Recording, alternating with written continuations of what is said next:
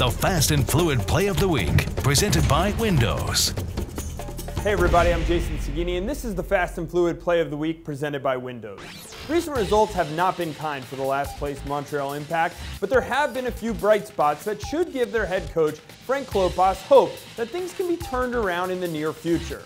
And this week's Fast and Fluid Play of the Week is maybe the brightest of them all, showing the tenacity and skill needed to spark a turnaround. Down 2-1 just before halftime, the Impact are pressing for the equalizer. Forward Jack McInerney battles both Diego Chara and Danny O'Rourke for the ball in the middle of the field, and his work allows Captain Patrice Bernier to come away with possession and push it upfield to Maxim Tissot.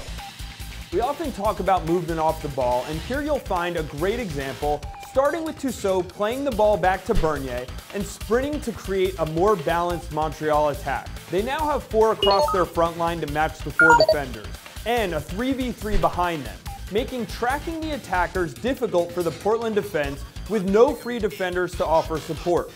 Bernier's switch to Felipe starts the final surge for Montreal. Justin Mapp and Tissot, Montreal's wide midfielders, are now both at the top of the 18, and Mapp checks back to the ball, pulling O'Rourke away from his central defensive position. All of this off-the-ball movement has pulled the Portland defense apart and opened up space to attack. Mapp and Felipe quickly combine with one-touch passes, and Bernier is sent into the space vacated by Jewsbury.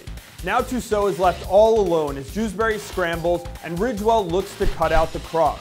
Bernier sees the space for Tissot to run into and drops a ball perfectly for the youngster to bury just ahead of the recovering defenders. More play like this can really help turn around the season for the Impact.